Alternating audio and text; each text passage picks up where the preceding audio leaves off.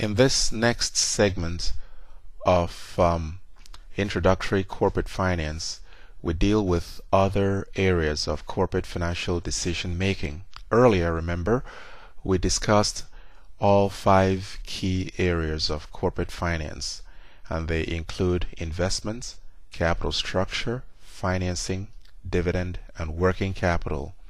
We have already extensively discussed investment decision, and so now we quickly summarize the last 4, beginning with capital structure, which we mentioned is virtually the same thing as a firm's debt ratio.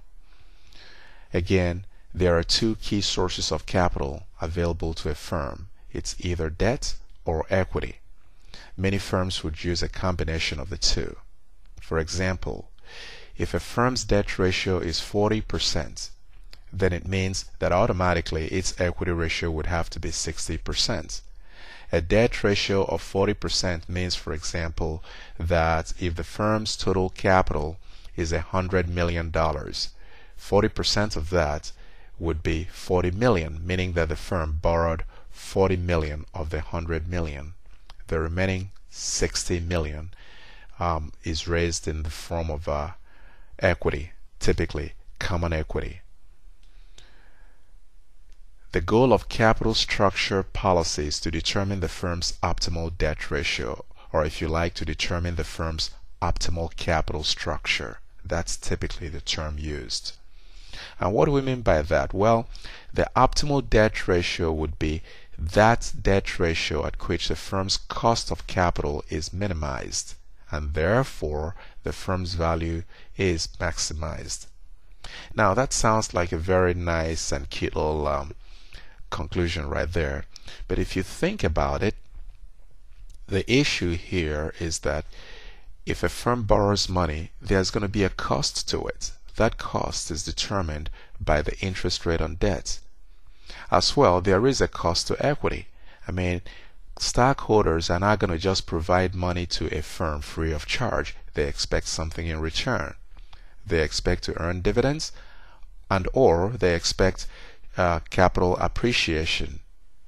So going back to debt capital, typically, as you would imagine, the more money a firm borrows for any given level of total capital,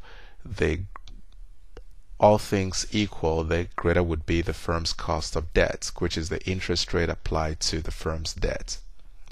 And so if, for example, a firm is worth $100 million, of which 40 million is borrowed, and then tomorrow the firm goes back and says to the lenders and say, hey, we'd like to raise our debt ratio from 40% to 80%. In other words, we'd like to borrow a whole lot more.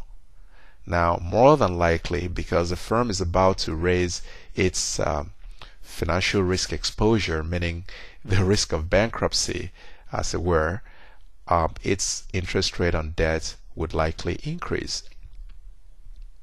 And so, in borrowing, a firm realizes that there really are two aspects to it. One is a good thing, the other is not such a good thing. The good thing is borrowed money provides firms with a form of leverage.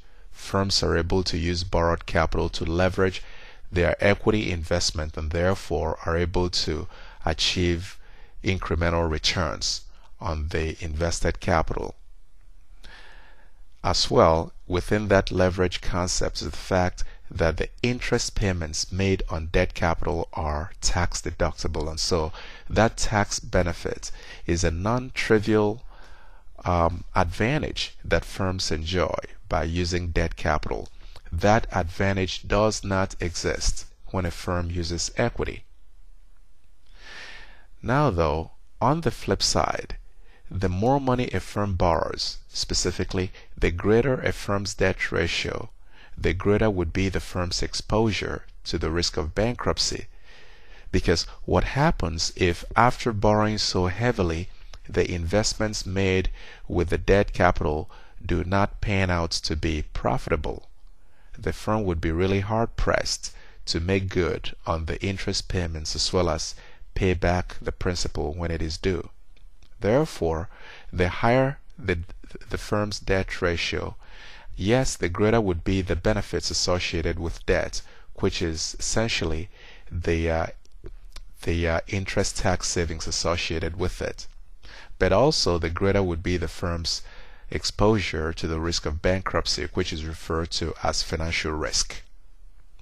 Bearing that in mind, a firm would seek to arrange a capital structure or a debt policy such that it fully utilizes whatever tax benefits that there are associated with borrowing without unnecessarily jeopardizing its financial future.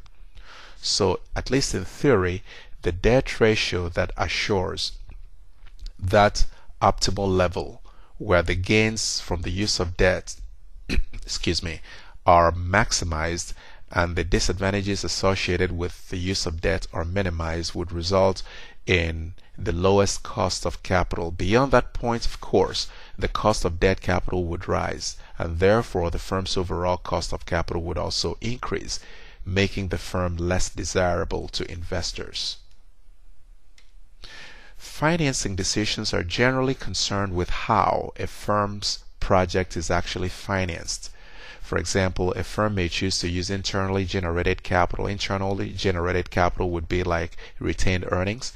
Or the firm may choose to go outside of the firm to raise additional capital, which may come in the form of additional borrowed capital, which is debt, or additional equity in the form of common stock.